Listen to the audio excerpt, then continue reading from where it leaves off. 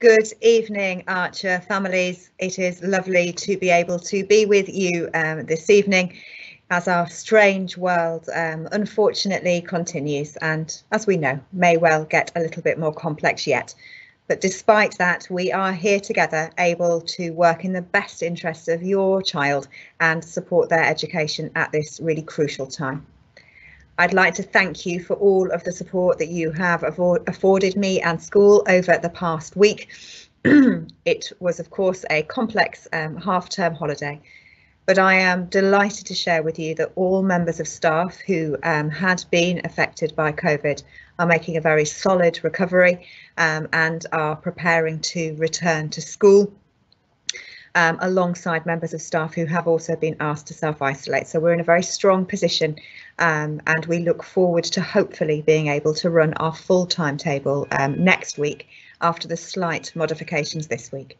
But I'm sure you would agree that the most important thing is that everybody is safe and well, and that all of our planning was able to take effect effectively to secure the smooth return for our students. But of course, the focus this evening is on the aims and requirements for your young person at this point in Year 11. Being in Year 11 is always a complex time. For those seasoned parents out there who've already done this journey with me once already, you know it's a big year. You know that young people will become stressed and anxious to an extent. They will feel a bit of pressure. Some of that's good, some of it's not so good. You might even remember doing Year 11 or 5th form yourself when you were at school. And whilst we know that many of those feelings and emotions are normal for our young person and we must embrace them and enable them to go on that journey, we also know that this year is a bit beyond normal and that we must put additional safeguards around them and also you as parents, because I can only imagine how it feels to be the parent of a Year 11 right now.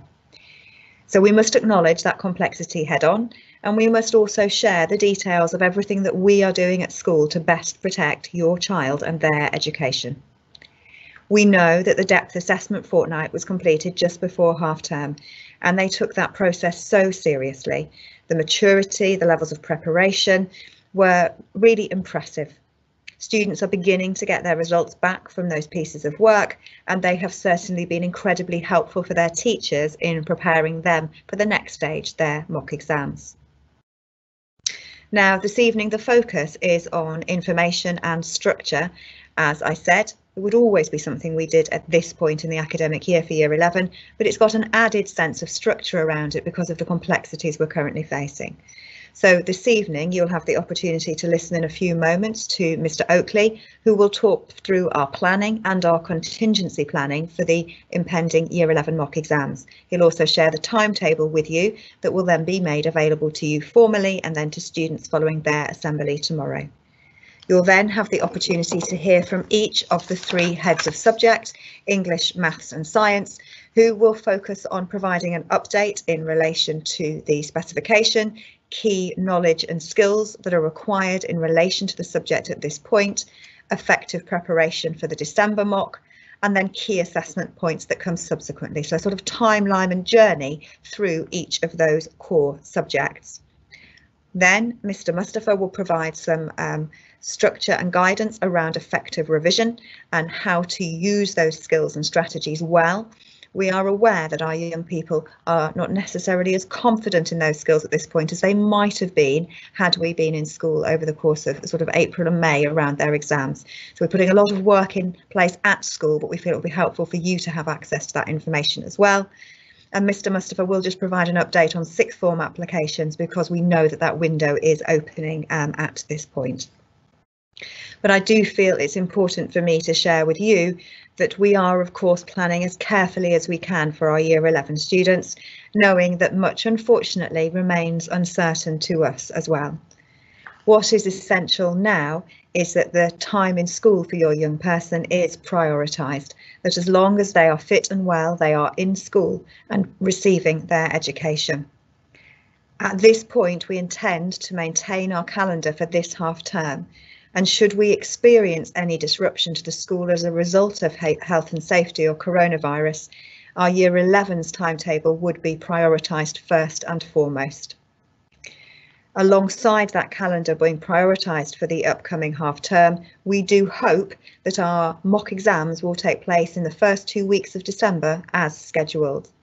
But there is a contingency plan in place for those mock exams in relation to how we may do them slightly differently, should that be appropriate for health and safety, or how we may move them to the second week of January, should that be appropriate. But as far as possible, we would like to do them as scheduled, because we feel that's important for our young people, for their preparations for the next stage, and of course it protects the spring term. But Mr. Oakley will touch on this a little bit later.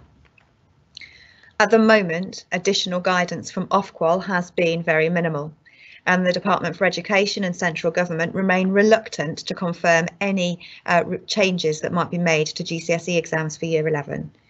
Therefore, we know that we must continue as if they are going to be taken in full, and that we best prepare our young people for those exams, but also their wider learning, subject skills, subject knowledge, because they're going to need all of that in their post-16 world as well. It's not all just about preparing for these exams now, it's our wider growth as a learner. So we will do all that we can to prepare for every eventuality. There have been some confirmed changes to specifications, and where that is appropriate, specifically in relation to English this evening, that we will provide an update to you. I do know that guidance by media is not feeling helpful for you as parents or for us as schools. The only confirmed change that we have aside from specifications is that the exams won't start until after the May half term, apart from 2 papers. That's the only confirmation we have at this point. That's good confirmation. Historically, exams never started until the other side of May half term, and it does give us a full 3 further weeks in school, and I embrace that and hope it might be something that happens longer term as well. But I shall update you whenever I have key information that I feel is important for you to have or for the children to have. And should we make any changes to our plans, I would always give you as much notice as I can, particularly around those December mock exams. So what I'm going to do now is to hand over to Mr. Oakley, and Mr. Oakley is going to talk through the steps to the mock exam process and include some of that contingency within it. Then Mr. Oakley will hand over to the different core subjects and to Mr. Mustafa. There will be a series of resources that are shared this evening, and these will then be sent out with the Year 11 bulletin on Friday, along with a recording of this presentation, should you find it helpful to go back to it later. If you do have any questions this evening, I would ask that you use the Q&A function.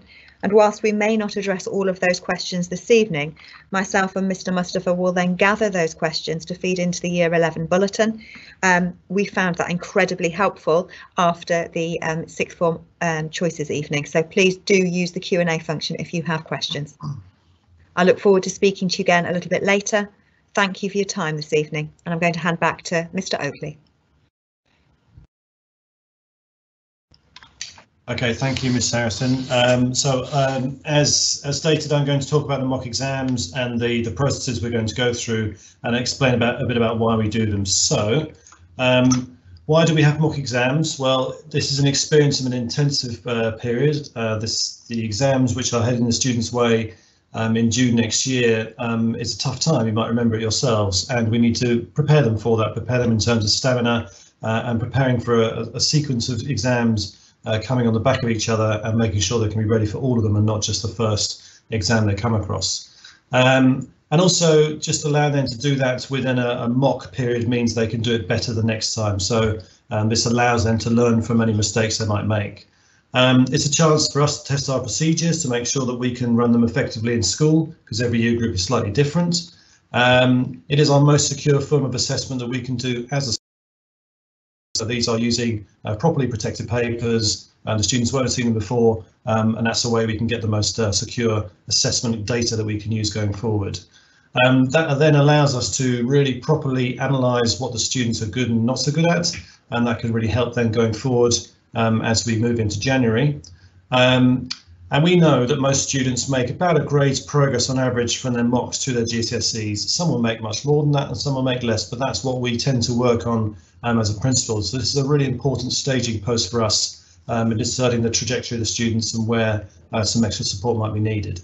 And I just need to add one more point here, which is not to alarm you, but I think we can't hide from this, but we do need to be aware that there is a possibility that the GCSEs don't take place next year, and therefore we just need to be aware that this could be our most robust form of data, and therefore these could impact the final GCSEs awarded to the students were the GCSEs not to take place next year. So again, I don't want to be too alarmist, but it would be wrong of us not to make sure that everyone is completely aware of that point. So the exam week is taking place as published on the 30th of November for 2 weeks until the 11th of December. So we've created the timetable, which I'll show you shortly, with the following key points in mind. So we want to get them done and dusted before Christmas so that the spring term is a complete fresh start, and we can go into that launched into a 12-week period of work to get them ready for their exams.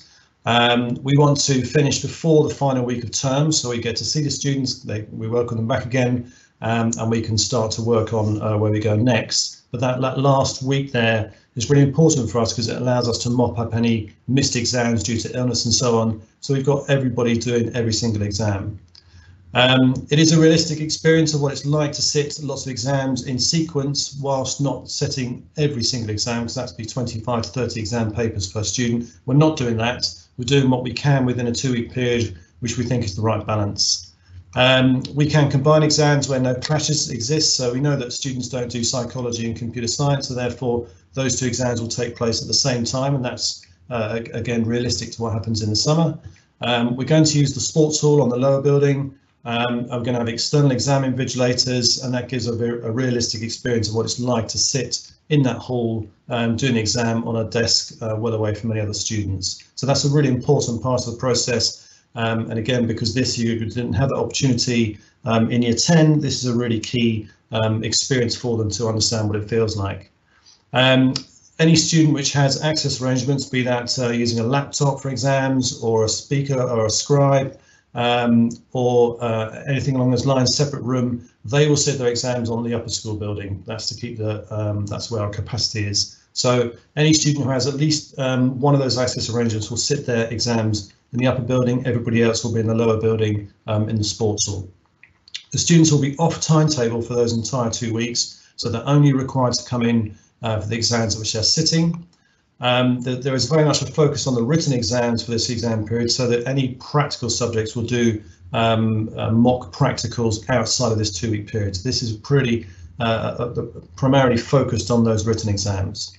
And the copy of the exam timetable, which I'm just about to show you, will be circulated to you on Friday, and we're going to show that to the students in assembly tomorrow.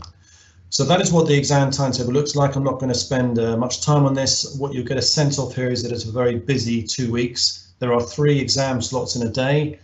We've tried to work it as best as we can so that students don't have 3 exams in one day, but inevitably, because of the complexity of our exam blocks, that could happen. But we hope that we've spread them out appropriately. So like I said, I'm not going to dwell on this, I'm not going to go through this, but you will get a copy of this in the bulletin that's sent home to you on Friday.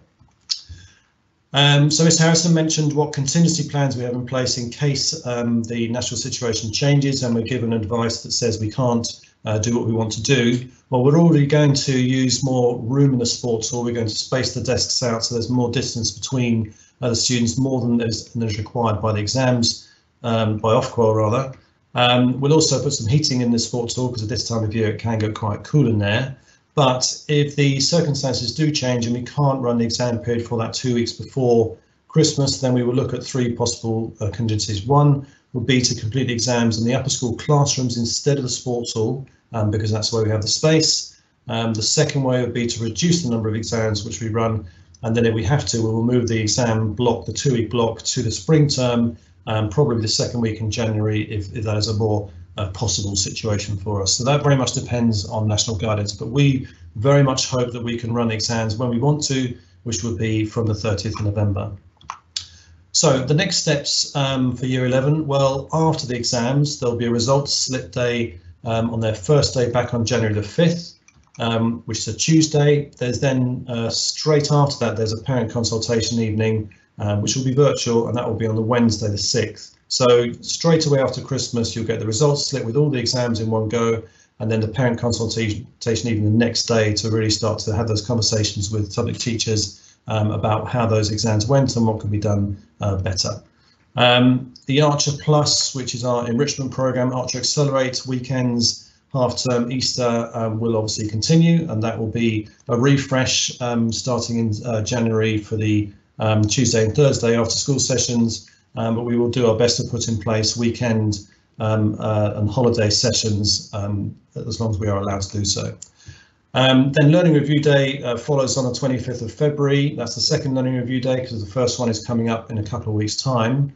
There will be a further exam period in March, so we usually do this just before Easter, but we're just waiting for finalisation of the exam dates before we make concrete decisions there. But that will be the core subjects plus the EBEC subjects in that as another exam block of time before the Easter holidays.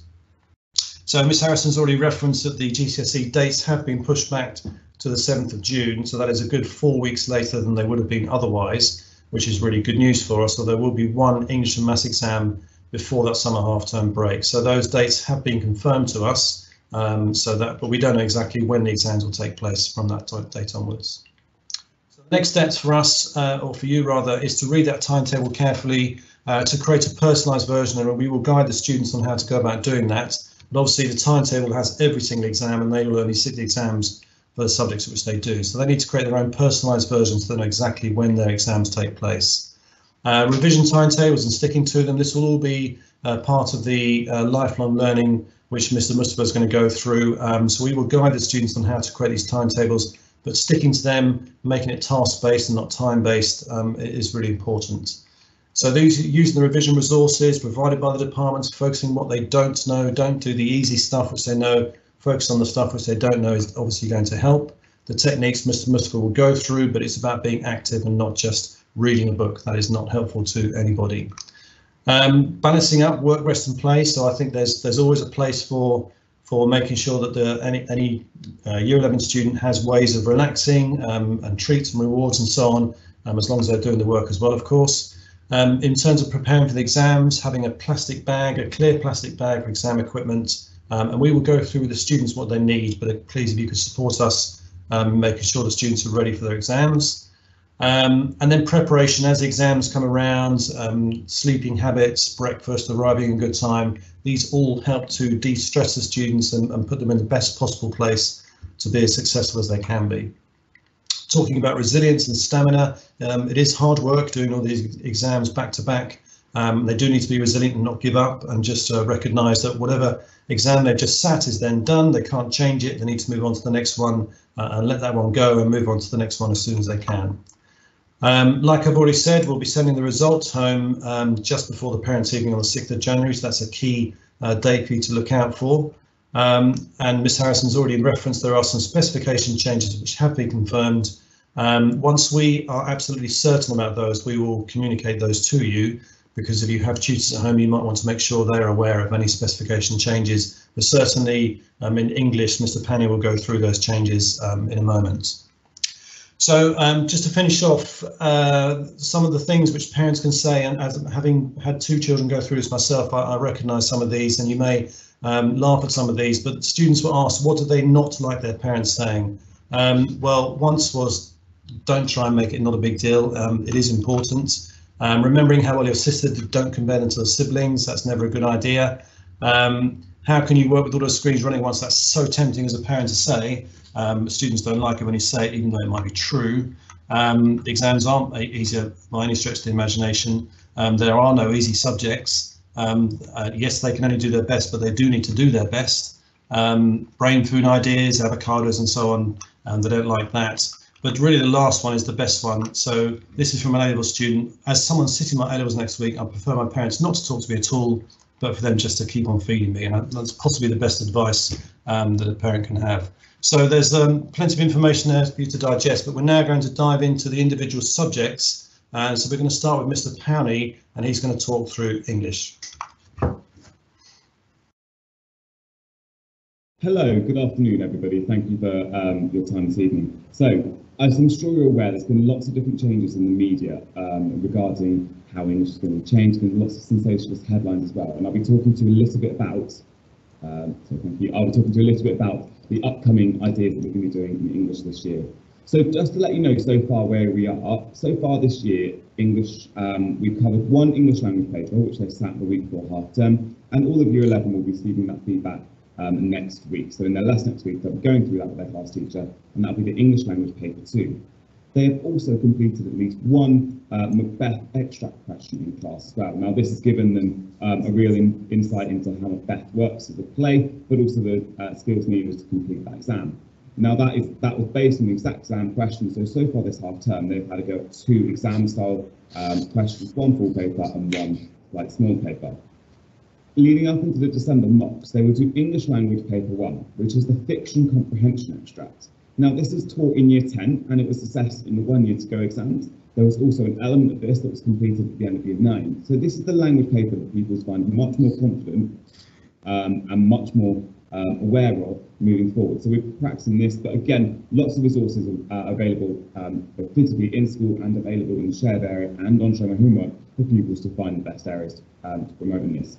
Their second aspect that they'll be doing in the LUX is the English literature paper. Now I'll talk more in depth about how the English literature exam has changed this year, but this will be an extract of Macbeth, one of which they've already had a chance to practice in, and over the next 3 weeks in the lead up to the mocks, they will have more practice of this in the coming weeks. Similarly, they will also be doing unseen poetry in the exam. Again, some of these skills were taught back in the March and January time before lockdown, but however, the skills that they're learning for analysing the extracts of Macbeth will also be the same skills they'll be using for the analysing of the unseen poetry. Now I know Mr. Oakley mentioned as well that moving into the March mocks, and again, they will be practicing the March mocks English language paper 2, which again, they have just done previously, so again, they get another attempt to improve and develop their response to that for English language response, and English literature paper 2, which is the Inspectacles and Love and Relationship comparison questions. Now again, that was one that they completed in their 1 year to go exam during lockdown, so again, that feedback from those assessments, which is still on Show My Homework, which we'll be able to provide them in school in their folders, is a very crucial point to moving forward. The changes that are being made to English this year focus mainly on the English literature. There is no change at all to the English language specification. So that means there's no change to the non-fiction or the fiction papers. So they're continuing to follow in the same suit. However, changes to the English literature are focusing around what now has become compulsory. So previously, all pupils would have studied 4 separate texts, 2 plays, Inspectacles and Macbeth, a novel, Jekyll and Hyde, and poetry. Now, for this year only, that has been changed. So this year, the only compulsory elements are now Macbeth and the unseen poetry. We will be assessing their knowledge of Macbeth and the unseen poetry in the December mock exams. So that will be our first point to analyse that section. However, the other paper now only contains 2 questions. Okay, so pupils will now be assessing their knowledge of Inspectacles and the poetry anthology on the English language paper 1. And so the papers are much, much shorter. You may remember before the English literature paper 2 was 2 hours and 15 minutes. Now, as we've taken away 1 of the 4 texts, but that's now dramatically reduced to 1 hour and 40 minutes and 1 hour and 45 minutes. So the exams are much shorter, which hopefully will allow for better exam techniques and allow children to develop that resilience that they may not have been able to practice as much back when we did these exams in May, which would normally take 2 hours and 15 minutes. So this year, our way we're focusing now is that we will not be teaching Jekyll and Hyde this year in order to comply with the new changes in the AQA exam board, and the fact that we will now only be focusing on the poetry, the love and relationships comparisons, Macbeth, unseen poetry, and the Inspectacles in that essay question.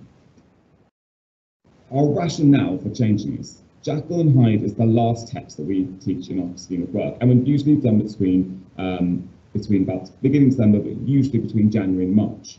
So this means if we were to teach this, we would still have time for it. However, by taking this out of our curriculum map, by taking out Jekyll and Hyde between January and March, we can then return to the poetry, and then we can return to Inspectacles, which means we can then reteach those 2 modules, which we haven't taught since December last year and January and March this year. So that means they're much shorter texts and they were much easier revision of it.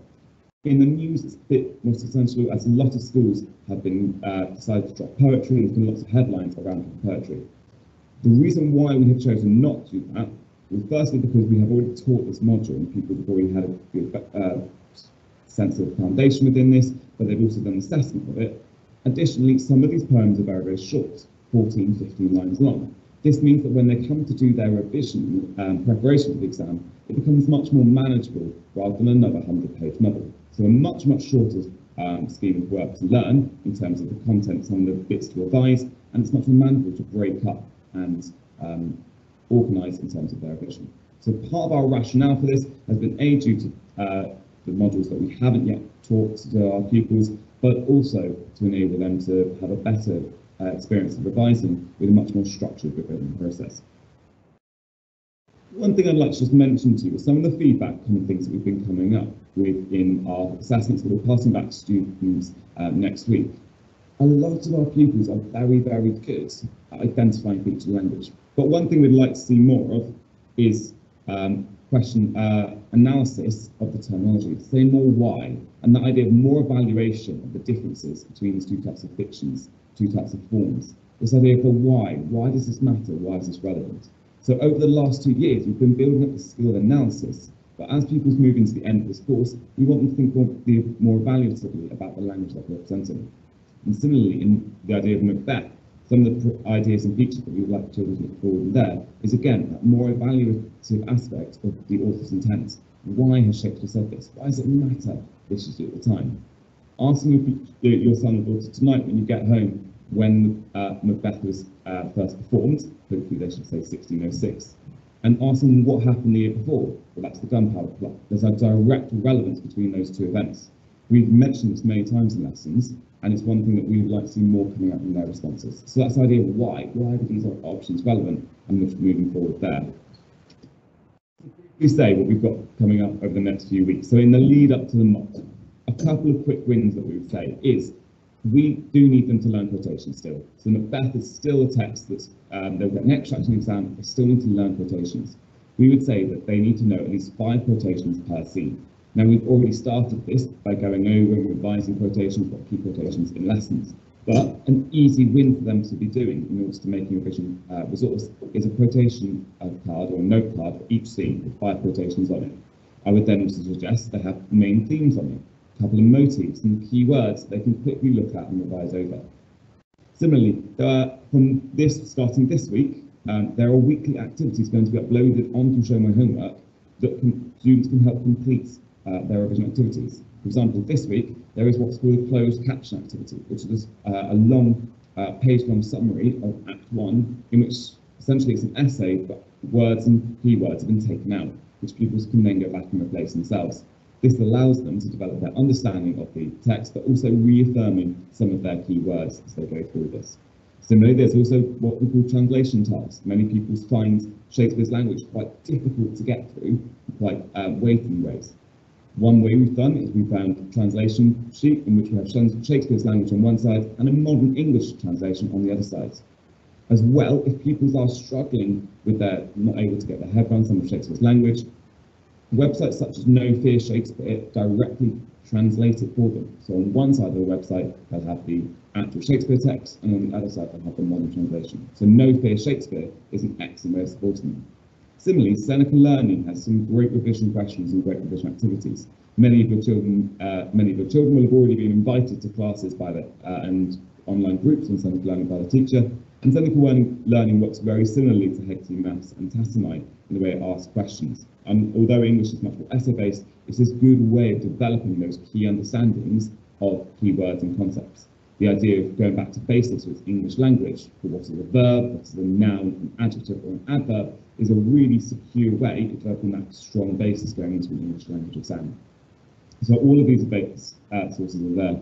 Similarly, on Show My Homework resources presented to pupils recently are the school's login resources for digital theatre. Now, the English and Drama Department both have contributed to a subscription to digital theatre, in which there are at least 3 or 4 different video recordings of Macbeth online that your son or daughter could watch as part of their revision. That will help them enable them to get more detailed understanding of these scenes, as well as having interviews from actors who played these characters to develop a more in-depth understanding of where they come to these roles.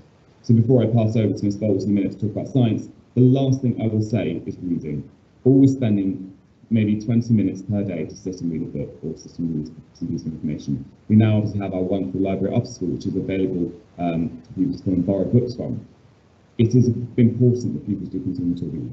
As well as the many other busy things going on around us, reading will help them, and especially with English language, where they get an extract of fiction they've never seen, reading any sort of novel or any sort of fiction text is definitely going to help them develop that understanding of language. Okay, thank you very much for your time tonight. I will pass you on to Ms. Bowles to talk about science.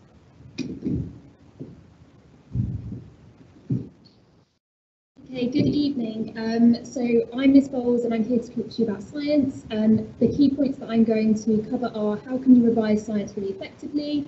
How can you support your child for success in GCSE science? What the assessment will look like, and the timeline in terms of where we are and what we still have left to cover. If you have any questions at all following this presentation, my email is up there on the slide and I'd be very happy to answer any of those questions. In terms of how do you revise science really effectively, this is something that I'm asked all the time by students. So I've broken it down into 3 steps that I think can really help your child be successful at revising science. Step 1 is to really identify what they're not sure on. That involves them going through the textbook, looking through the subject checklists.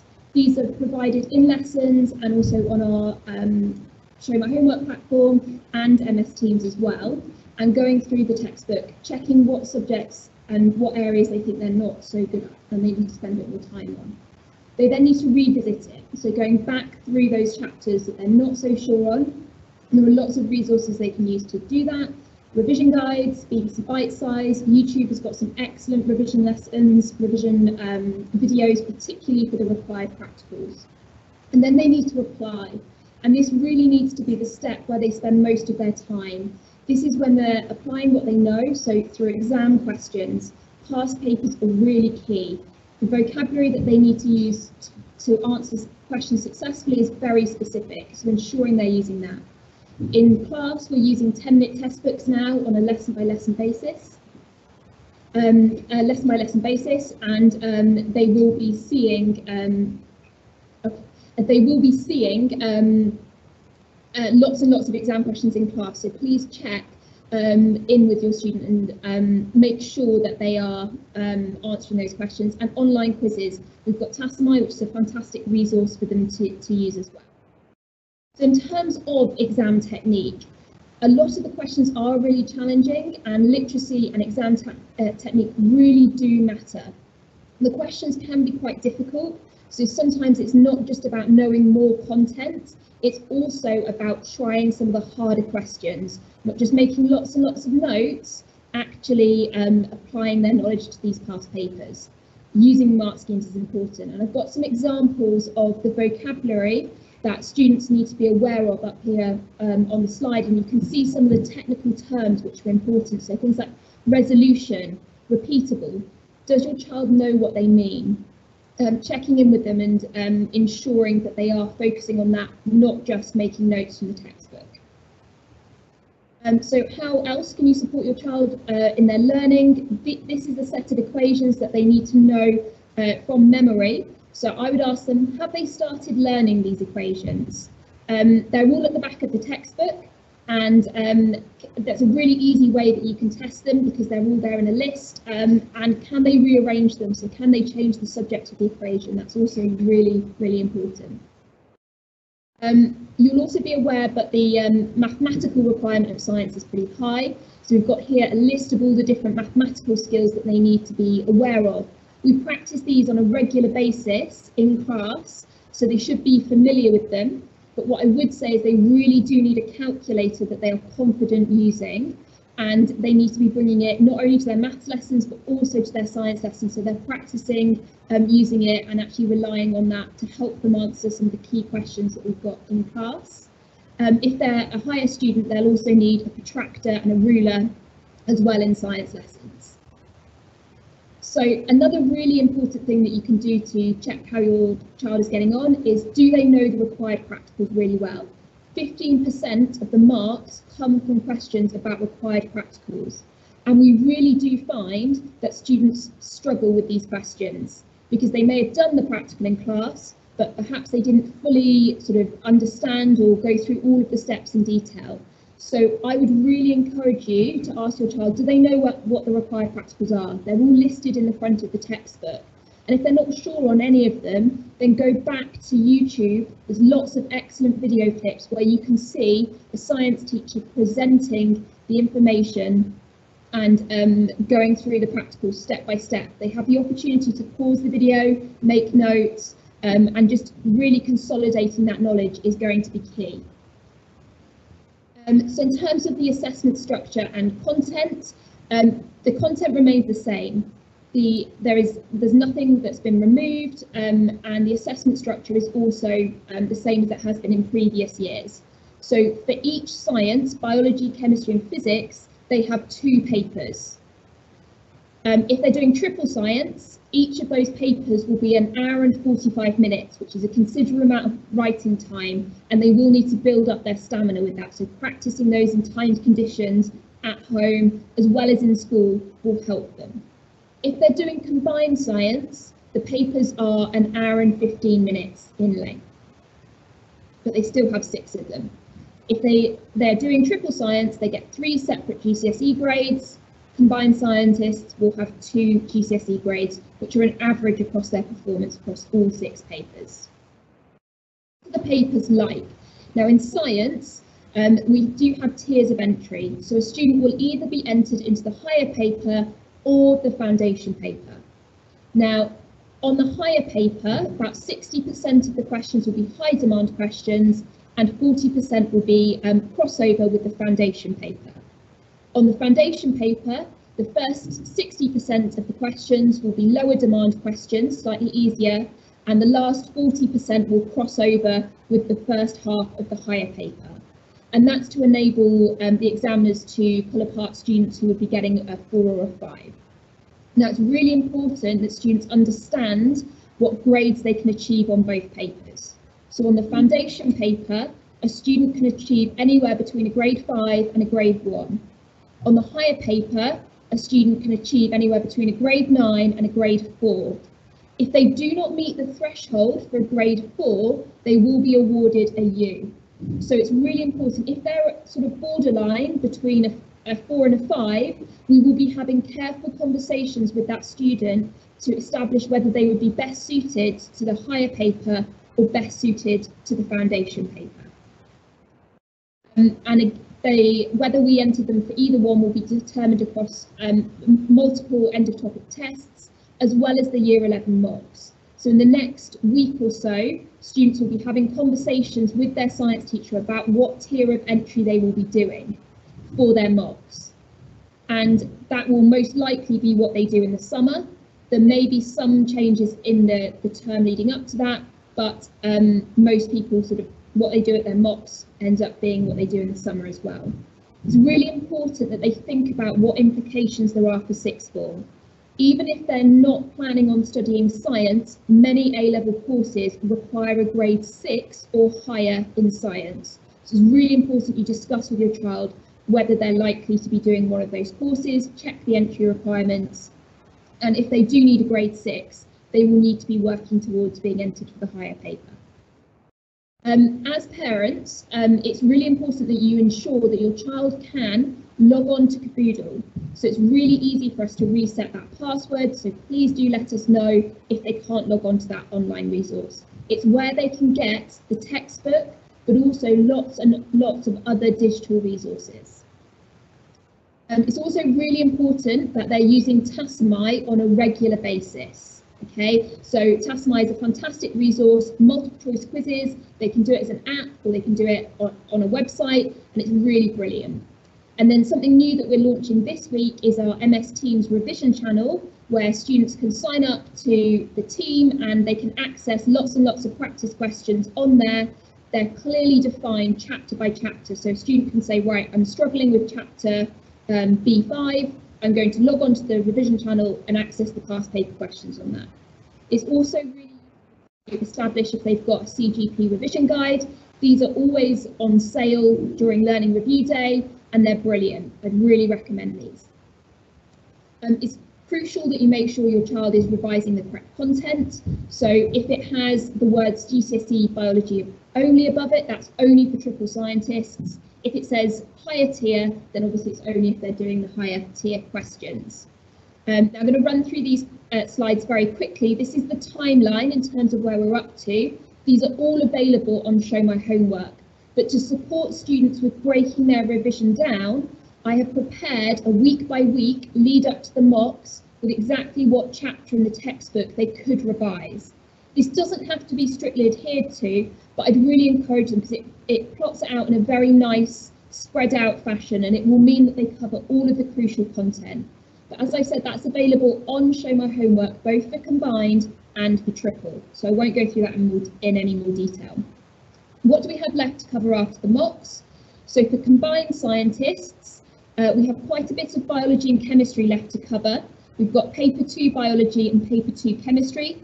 And then we've only got a small section of physics left to cover as we've worked hard to push through that course. It's really important to note that we are pretty much on track for where we normally are at this point in the year, so we're not any further behind than we would normally be. And for triple, by the mocks, we will actually have covered all of the biology course, which gives them the opportunity to really focus on their chemistry and their physics in the lead up to the March mocks. So what's upcoming in terms of assessments, before I hand over to Miss Williams to talk about maths. Obviously the December mocks are really important. They need to have a timeline spaced out for that. End of topic tests will continue to be an important part of lessons, and they'll be completed in class in formal conditions. They've already done a couple of those already this term. And then obviously we're building towards the March core subject mocks as well. So I'm now going to hand over to Miss Williams to talk about maths. Hello, good evening. I'm Mrs. Williams, Head of Maths. I'm going to talk to you a little bit about maths, changes to the course and tier decisions, and then pass on to our Head of Key Stage 4 Maths, Miss McDonough, who will be talking to you about how students should revise and supporting your child for success in their GCSE. Now, the key thing to know is there are no changes to the maths exam. Edexcel have confirmed that. There isn't really a change in the timings either. So we've only had the provisional exam timetable, but the first 2 exams are at the same points as usual. The third is a week later than usual. The only change that we have in maths is because there aren't a lot of other subjects scheduled before half term, only 1 English and 1 maths exam, we do have more time in school. We have more maths lessons just before that first maths exam. So that is a positive for students in terms of extra revision time. In terms of the structure of maths exams, there are 3 90-minute papers. Students will either sit higher or foundation. For the first exam, they don't get a calculator, and for the second and third, they do use a calculator. All the content can appear on any of the exams, and the mocks will be the same thing for maths. I'm going to talk to you briefly about tier decisions. Maths results suggest that we are making the right tier decisions in this department. We make the decisions based on the paper a student is most likely to get the best grading, same as in science. In maths, sometimes we will trial a student on 1 foundation and 1 higher exam as late as April to see which one they do better on. We make decisions as late as possible to give the students the very best chance. So the tier they sit at Christmas and even March may not be necessarily the tier they will sit in the summer. That's because there's an awful lot of material that's crossover between both exams, and a student going from perhaps a borderline 3-4 up to a borderline 5-6 might be able to make that change. But we can't enter a student for higher unless there is test evidence to show this is the best tier for them. We can't put a student in for higher who we think might not get their 4 or a 3. So we are looking for evidence, so an exam paper to show that they've got the potential to attain a 5 or 6, and we will support students to produce that evidence for us through the year. Now I'm about to hand over to Miss McDonough, my excellent second in maths, who will explain the revision students can do at home, and here she is. Hello, I'm Miss McDonough, second in maths, and I just wanted to have a little talk about our revision. As we can see from this graph, the more that students keep on revisiting and reviewing the information they've learned, the better that stays in and the longer it becomes retained for. So in maths, we often set our revision to cover all the things that they've learned so far in order to help and embed the retention. Again, like science, we've done a 3-step revision in which we identify. We do a lot of mini tests, we've done our diagnostics, we do exams, and these are emailed home, and you yourself as parents can see what Hegarty numbers that students need to link and learn to. Also in lessons and the homeworks given, students also have some responsibility in what they can learn and identify themselves what they need to improve on. We would recommend that they then use Hegarty in order to improve and practice this. In maths, practice does make consistent, not perfect, and Hegarty marks as you go, which means students get that instant feedback and they can amend and adapt so that they can continue to learn what they need to improve on. Once that's secure, they can apply it. They can use Maths Genie or do exam practice, but only once they are secure in their knowledge and the skills. We send home in order to identify, so we'll let you know which topics the students have done well on, your child has done good, which topics that they need to improve on, and these have Hegarty tasks at the side of them, just so you can help and identify and encourage your child to go and revise. This here is what we expect from our classwork. Again, students self-mark throughout the lesson. They can also identify if they need to have a look and to improve on any of the areas in which they would like to revise. When they revisit, we do suggest, like I said, Hegarty, it goes through a video, it explains how to do them, and also it's got a quiz that's marked there and then. When they're applying, they can go on Maths Genie, which they can search each topic and they have exam questions on that topic in order to practice the one skill in all the previous exam questions. At the moment, what we've been doing is we've covered all the students with our lockdown diagnostic. We've emailed this home as well. It's crucial that they're working through these. Their students are going to be rechecked on these to ensure that they are catching up with the lockdown diagnostics with help from their classroom teachers. We've put out a plan of how we're going to put each of the topics that have been covered into schemes of work, so that every class has got an individual scheme of learning which best suits the needs of each group. They're also covered in the Wednesday after school math sessions, and these are each planned and stepped out to cover each of the topics that have been missed over lockdown. In order for us to finish the scheme of work, we finish it about March, and in March we have once again another exam report. Each class then has their own individual scheme of learning created on their strengths and weaknesses as a whole of what they've done in that exam. Individual students are then given their own strengths and weaknesses and directed at which areas they personally need to work on at home or with help of a teacher, but not in the lesson time as such. And they are directed at how best to suit their own needs and to revise. Ensure, please, that your child is working through the lockdown diagnostic. Ensure that they are covering the lost ground that we've done there. Strongly encourage them to attend every maths after school lesson and help them have a clear plan for next year and know what maths grades they need to get there, so that they have got something that they can use and motivate themselves through it. Finally, before I pass on to Mr. Mustafa, I'd just like to say the equipment that we need your child to have as follows. A calculator, please ensure that your child has one. And a compass, again, so important that the students have one. You'd be surprised how different every compass is and how much that can throw you in a stressful situation such as an exam if you're borrowing one. So please do ensure that your child has all the equipment required in order to succeed. Thank you very much.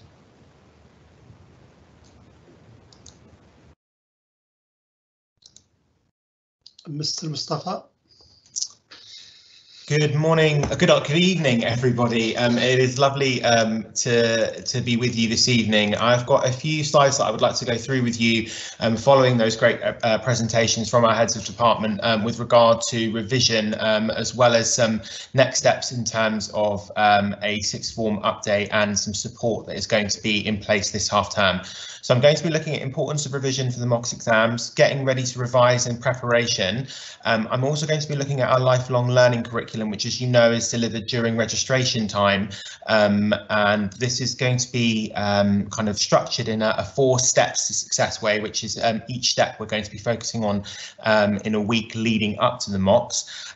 Some ideas for revision activities and kind of focusing on this idea of physical proof of revision so that you are able to track what your children are doing at home.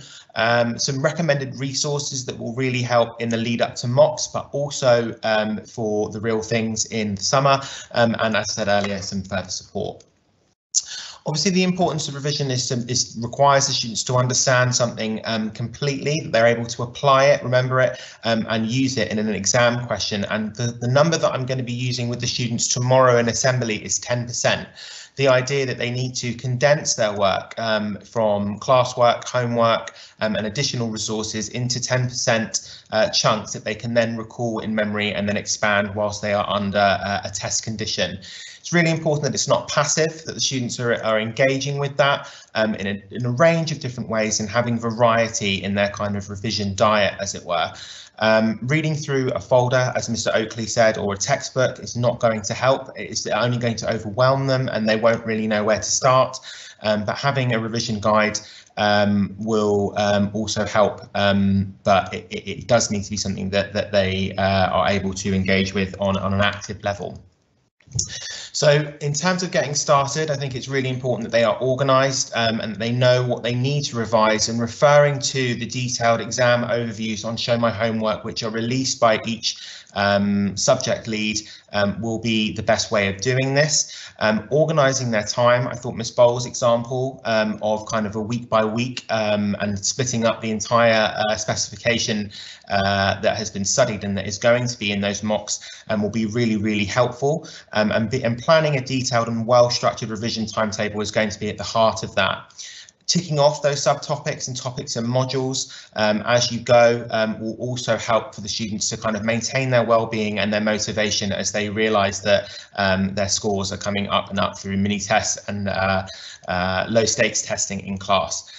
I have to reinforce Miss McDonough's point as well in terms of equipment. Obviously, at this time of the year, we are noticing that a number of students are kind of the odd pen and the odd ruler and things like that are kind of going walkabouts. So if you haven't done over the half-term holiday, I would really appreciate you kind of making sure that all students are well stocked.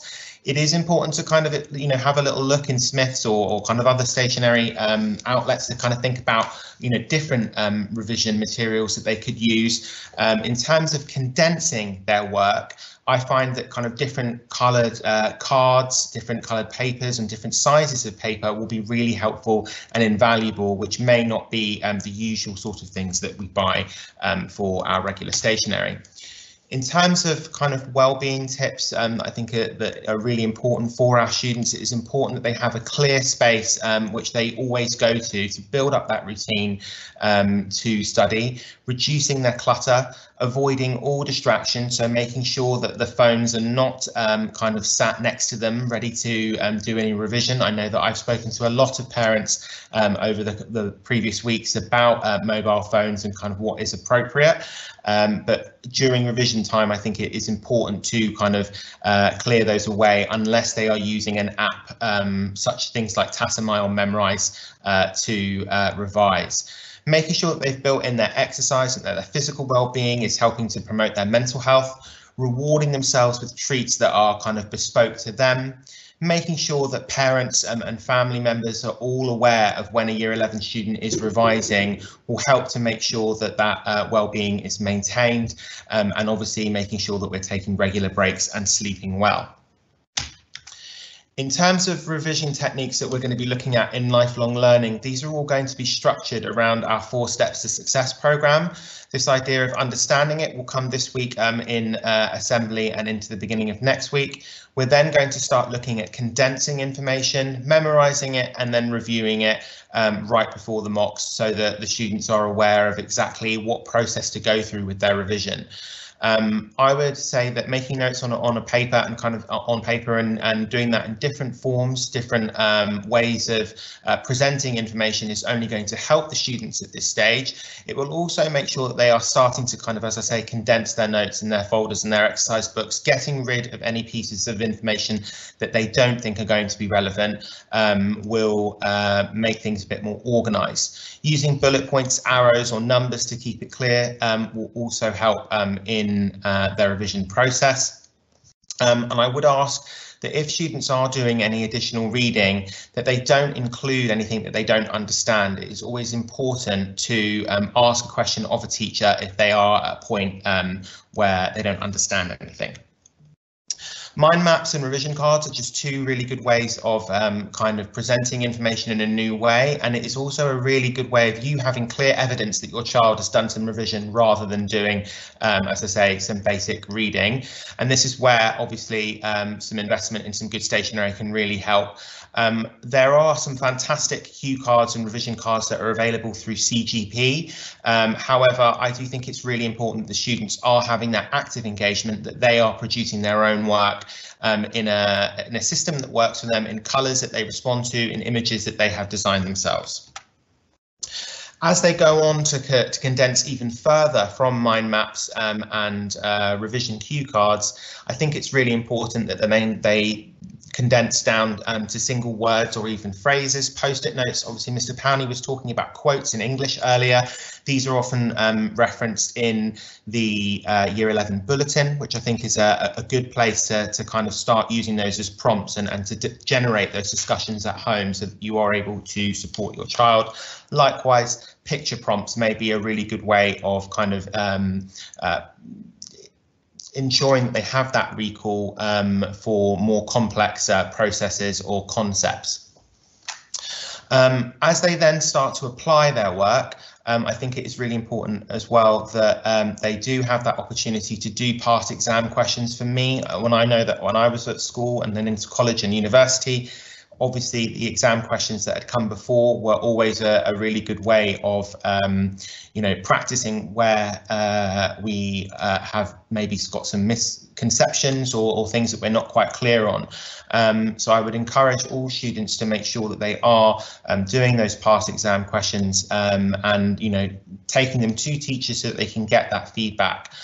There is a competition which I'm going to be launching with students in terms of them completing past exam questions, which are available in the upper school foyer, and I'm really looking forward to seeing which students do come out tops in our competition, which is going to be launched in assembly tomorrow. We will then move on to memory and looking at different ways in which we can kind of help trigger memory for more complex concepts or processes. Pegworks and nomics are my absolute favourite. I've done this a lot over the years in terms of things with Think Henry and Quest, etc. On a pastoral level, but they can be really useful again in terms of our academics and our curriculum. And definitely things there to look into and to explore. Obviously, these are only a few techniques, and I know that I've whizzed through them in this PowerPoint, and I will share these slides with you. But other things to really kind of explore, particularly for different learning styles: songs, quizzes, questions and answers, read, cover up, say, write and check, obviously is our a staple favourite from our own school days. Role play, teaching somebody else and actually engaging with your child in those conversations. There may be a topic that is part of a specification that you didn't do at school. Ask them to teach you it. It would be a really good way to kind of check in that they are doing that revision. Colour coding text and picking out different points each time, creating Venn diagrams or diamond 9 shapes as well are really good for kinesthetic learners because they are able to actually physically move them around. In terms of top tips for taking an exam, and obviously moving into the mock exam period at the end of November, these are going to be kind of on the tip of my tongue whenever I am seeing year 11. It is important that they are reading the instructions on the front of the exam paper carefully, particularly with those papers that have had specification changes. Checking the time that they have got for that allocated exam paper, reading through the questions, jotting down formulae and points to remember on the question paper. I often in languages talk a lot about students kind of jotting out their tense endings so that they are able to identify those tense endings in a reading paper, which will help speed up certain questions. Start with the questions that they know, and obviously most students will prefer to kind of start at question 1 and then moving through to question to the end of the exam paper. That may not necessarily be appropriate. It may well be that actually they want to start with the ending questions to get something that they know is coming out of the way and then move through and feel more confident as they progress. Check the time again, using the number of marks for each question as a guide for timing and taking care with the quality of written communication and handwriting. TICS is another really good acronym to kind of make sure that we're thinking carefully about questions and our exams. Topic, what is the context of the question? Information, what relevant information are you given in the question? And also what information are you able to supply? What is going to be relevant to actually answer that question? Command, what are you actually being asked to do? Are you being asked to state, describe or explain, or are you being asked to do something which is a bit more high level like analyze or evaluate? In terms of their knowledge, what do you know that can help you answer that question? And then in terms of being satisfied, how have you satisfied the examiner? If there are 5 marks, have you given 5 points? I have a number of revision timetable templates which will suit different children. I would really encourage all parents to encourage their children to come to see me so that I can go through those with them at a bespoke level on a one-to-one basis so that they are able to get a revision timetable up and running. This image that is being shared with you at the moment is particularly useful because it looks at topic-based revision timetables and gives you an indication of different time frames that we should be using, but is also just bespoke to the child and thinking about what other commitments they may well have, which is really important to factor in. There is absolutely no point in saying to a child that they need to revise for 3 to 4 hours a night, which is way too unrealistic. Particularly if they know that they have got a tutor or a piano lesson or a sports club or something of that nature. Factoring those things in, and particularly with rewards as well and family time, is going to help support their well-being and making sure that they're being realistic about revision over the next 3 to 4 weeks. Something that Year 11 have been saying to me recently is that they know they need to revise, but they just don't know what to do. One thing that I have kind of played around with in previous weeks is, and kind of, in previous years, is this idea of a revision task generator. A way that we can just kind of put command word, a task, a subject, and then time frame that they need to actually do that task in, and then color code them. And then if you follow the colors, you will end up with a different task. And that is something that you could populate with a revision timetable so that students know that they are getting that variety. If you then change the colors around, you get a completely different set of tasks. It's a really easy way to again, generate new things for them to do and to test out different revision techniques. Just going to finish off with in terms of in-school support over the next 4 weeks. We are aware that this is going to be a high pressure point for Year 11. Lifelong learning is being geared towards well-being and exams over the next 4 weeks, as I said, with that 4 steps to success. There is tutorvention for English and Maths, which takes place on a Wednesday, and that is a really fantastic opportunity for students to kind of get involved in those extra classes and to focus on different topics that they need to improve in their core subjects. Tutor conferencing, which takes place on a Friday as well. Tutors have been given targeted students to speak to the students so that they are able to kind of really focus on a one-to-one level and give them some bespoke support. There's My Tutor sessions, which take place on a Monday and a Friday as well as one-to-one learning and academic mentoring and one-to-one counselling and group counselling sessions that do take place. If you feel that your child could benefit from those one-to-one learning mentoring sessions or some counselling or group counselling, I would urge you please to get in contact with me. Likewise, the Year 11 bulletin is the kind of the one-stop place for all things Year 11 related, so I will ask you please to keep checking that. Access arrangements are obviously all in place for the mock, so that students do have that additional support with any of their access arrangements for their exams. I'm available and students are aware that on a Tuesday afternoon, myself and Mr. Gillow are available after school to talk about sixth form support.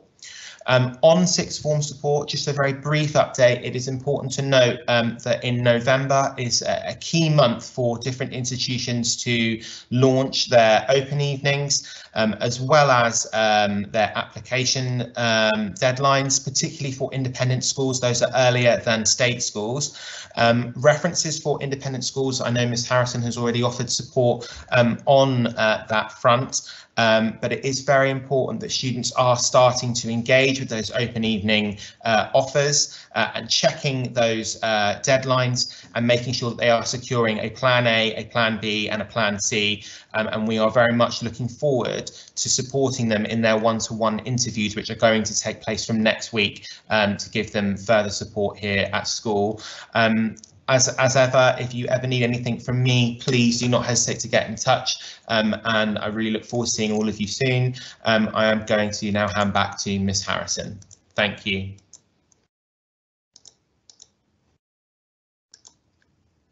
Well, thank you, Mr. Mustafa, and thank you to my colleagues.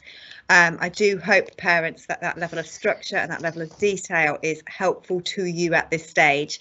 Please know that we are aware that we've shared a lot of information with you. You need time to reflect and digest on that, and that is why Mr. Mustafa will send out those resources with the bulletin on Friday. For me, I think it is some of those very subject-specific revision plans that feel most helpful, but also some of that very diagnostic feedback from Mr. Powney about common trends that had come through in terms of the depth assessment. So please do use those resources with your child, and I hope that they will be helpful. A couple of questions have come through on the Q&A. I'm so sorry if any parents have had any difficulty with sound. We've been trying very hard behind the scenes to ensure that that is rectified.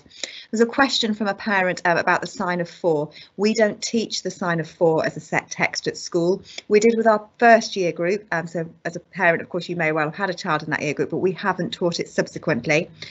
We replaced the sign of 4 with Jekyll and Hyde, which is the text that we have taken out at this point in line of maximising the opportunities for our young people and their success in their literature exam. In terms of the tier of entry for children, in terms of their applications, we don't make final decisions on tiers of entry until the spring because we don't have to. But in terms of what we are thinking about tiers of entry, yes, absolutely. And please do talk to your child's maths or science teacher there in relation to that information. But we work very much on aiming and supporting with the best opportunity in terms of predictions for sixth form applications. And a further parent had asked a question about lockdown diagnostics. You've only had them for one child and you have 3 with us here at school. Thank you, sir, or madam, for providing me with so many of your lovely children.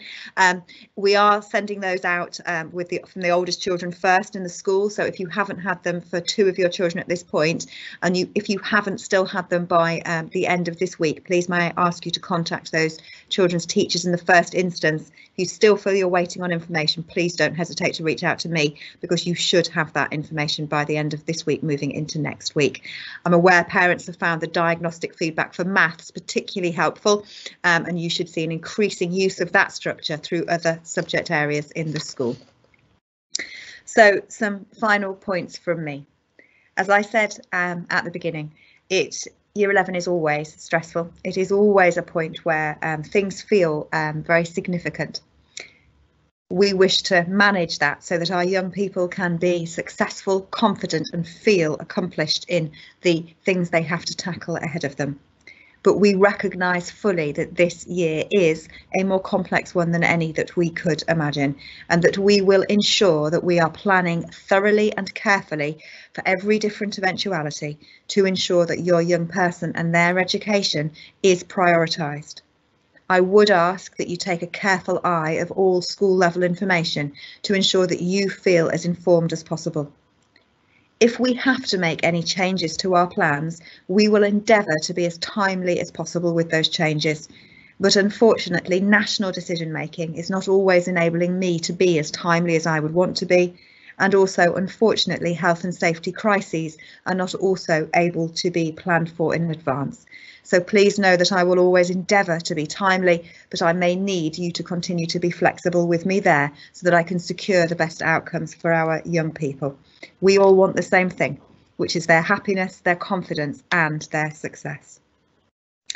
I would urge you please to ensure that your young person has engaged with the revision guidance that has been provided by their heads of department.